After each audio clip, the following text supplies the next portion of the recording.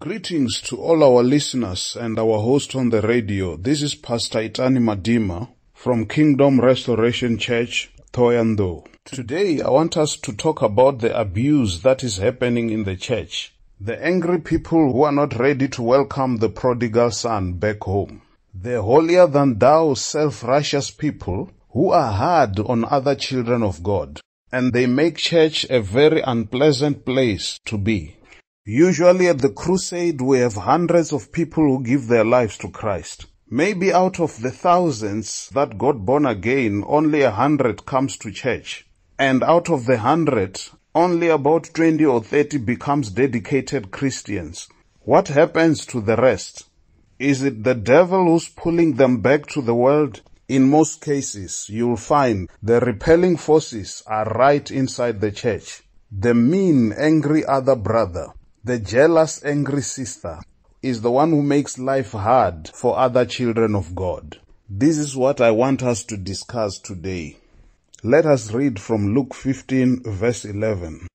Jesus continued, "There was a man who had 2 sons. The younger man said to his father, 'Father, give me my share of the estate.' So he divided his property between them. Not long after that, the young son got together all he had, set off to a distant country, and there squandered his wealth in wild living. After he had spent everything, there was a severe famine in the whole country, and he began to be in need. So he went and he hired himself out to a citizen of that country, who sent him to the fields to feed pigs.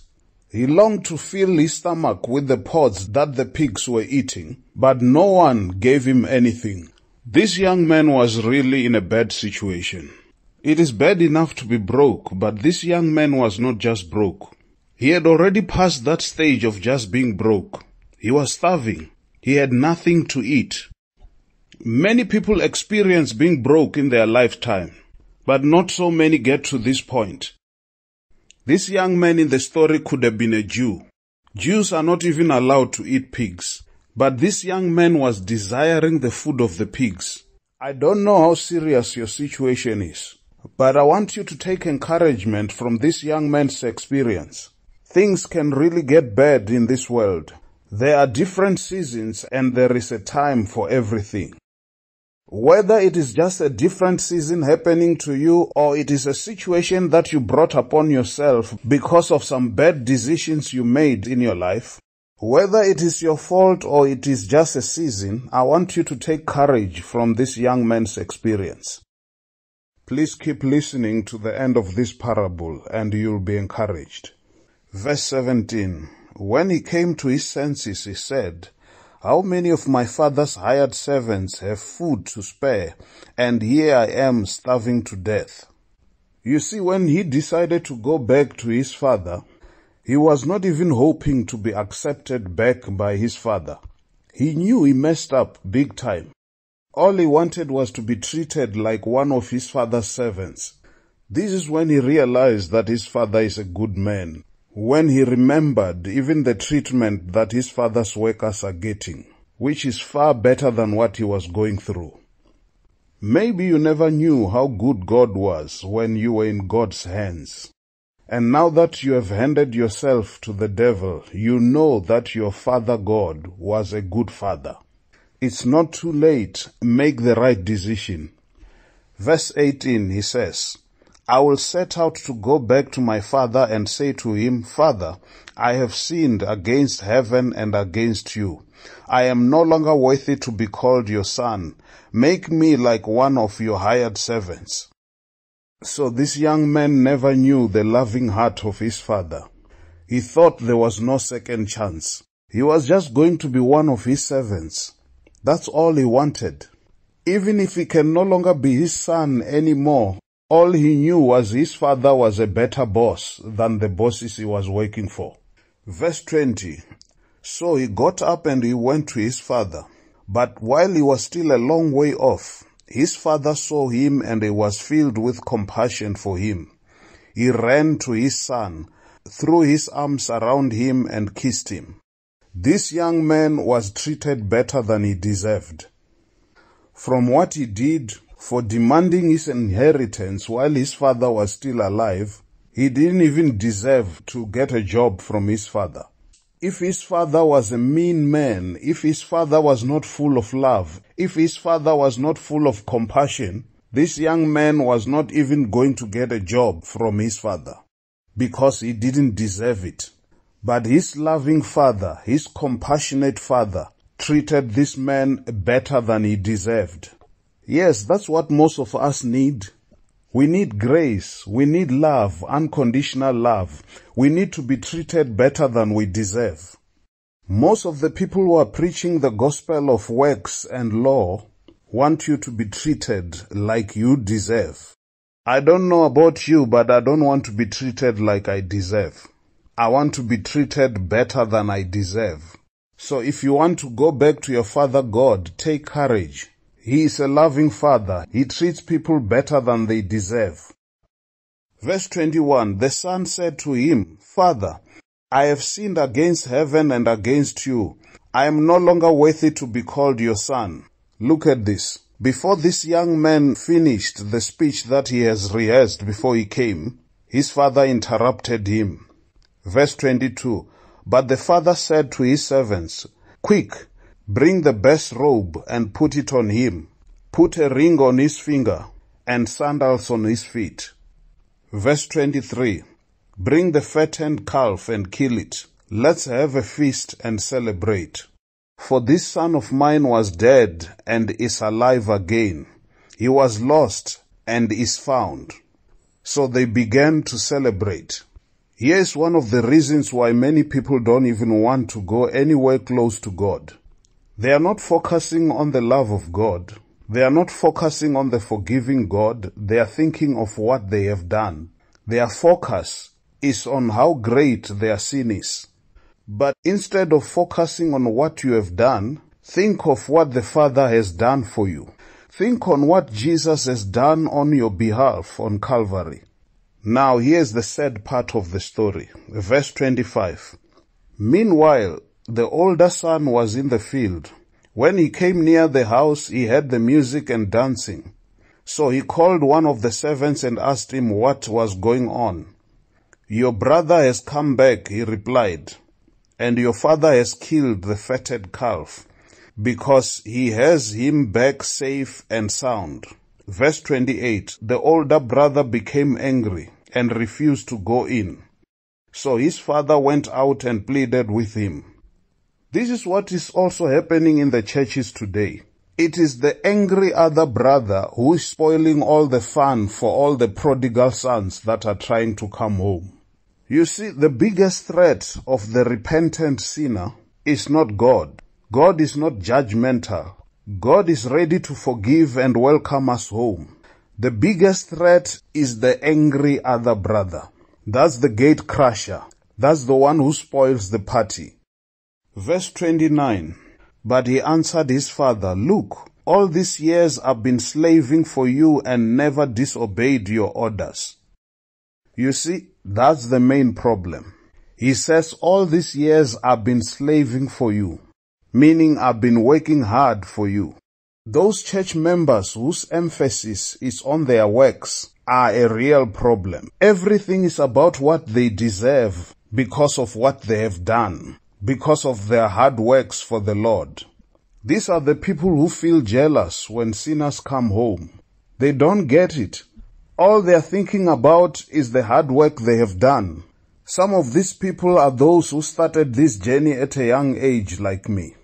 They repented early in their lives, and most of their lives they've been in church. So they don't understand this grace thing. They don't understand why someone they went to school with, who had nothing to do with God and he had all the fun, while they were already repentant and they were laboring in God's field for all those years, maybe for the last 15, 20, 30 years, this person finally comes home. After all the tolerance they had for him, all of a sudden he comes home and is going to have all the privileges they are having in the kingdom. There are people like that. They don't get it. In most cases, It is the other brother, the angry brother, who doesn't want to welcome the backslider back to church. Yes, there are many backsliders who want to come back to church. They've been working for the other boss and they realize their father was more than fair. Some are saying, I just want to come back to church and not receive my position back. I don't even deserve to be an usher. I don't deserve to be in the choir. I know I don't deserve to be in the leadership. I just want to be a church member. I just want to be home. If possible, I can just be cleaning the floors of the church. But when the Father sees their repentance, they are willing to treat them better than they deserve. The Father wants to give them their former position. The Father wants to reinstate them. My brother, my sister, I want you to know, whether anybody likes it or not, I want you to know, God wants to treat you better than you deserve. God is not going to treat you according to what you have done, but according to what Jesus did on the cross of Calvary. Hebrews chapter 4 verse 16. Let us therefore come boldly unto the throne of grace, that we may obtain mercy and find grace to help in times of need. Prodigal son, I want you to have boldness to go back to church. Have boldness to go back to the Father. It says, let us therefore come boldly unto the throne of grace, that we may obtain mercy and find grace to help in times of need. You are in need right now, but the Bible promises you will find help in times of need. Are you in need right now? Forget what you deserve or not deserve. Come boldly into the throne of grace so that you may obtain mercy. We all need mercy. We all need grace. Even those people who are very difficult in church, who want everybody to get what they deserve, they act like that until they themselves are in trouble. That's when they need mercy. Yes, they can criticize grace all their lives until they are in trouble and they are in need. Then they start crying for mercy. Have you realized that the people who hate the gospel of grace find it hard to find help in times of need? They can't find boldness to come back to the throne of grace. Verse 30. But when this son of yours, who has squandered your property with prostitutes, come home, you kill the fatted calf for him. Verse 31. My son, the father said, you are always with me, and everything I have is yours. But we have to celebrate and be glad, because this brother of yours was dead and is alive again. He was lost and is found. You see what I'm talking about? The elder brother is worried. He's worried about the luxury his younger brother had, which he never had. How many times do people in church envy the people who were in sin? It's like they're saying, I could have done that, but I didn't. I denied myself of all the pleasures. And this one who has gone to squander everything he had comes back and there is a party. Dear pastor, you think it is the devil who's spoiling your church. No, it is your other son who's spoiling the church. Your other sons and daughters, they are hard on other children of God. Pastor, you're working hard to build the church, but the angry other brother is destroying what you're building. You're working day and night to gather the sheep, but the angry other brother is dispersing the sheep. These holier-than-thou brothers and sisters are the reason why the sheep is getting scattered. There is abuse in the church. Some people are suffering in the hands of the elder angry other brother or angry other sister. Some people have left church not because they are angry with God, but because of the treatment they are getting from the angry other brother or other sister. Is there room for backsliders in the church today? Is there room for the prodigal son in the church today? Pastor, your church band is suffering today because you have reinstated the prodigal son back to his position of playing drums in the church. Your ushering department is suffering because you have decided to forgive a backslider and you have given them back their position as an usher. Your church is suffering today because a good-looking lady just got born again and many sisters are threatened in the church. They are saying she enjoyed the pleasure of sin all her life. We've been in church laboring and working for God, and here she comes into seducing our men to marry her. That's the problem. Do you wonder why at the crusade 500 people got born again? You only managed to bring 100 back to the church, and out of the 100, only 20 are dedicated members. Where are the rest, Pastor? Where are the rest? There is an angry, older, other sister in the church. She will not give space to these repented sinners. Some of the backsliders could have long come back to church. They are not afraid of God. They are afraid of the elder other brother, the angry other sister. There is abuse in the church. Let us allow God to treat people better than they deserve in the church. Let us allow God to receive a murderer back to church. Let us welcome a thief back to Christ. Let us celebrate the coming home of a prodigal son. This is Pastor Itani Madima, Kingdom Restoration Church in Marude, Thohoyandou. Have a wonderful week and continue to be fishers of men. Bring them home. Until we meet again, stay blessed.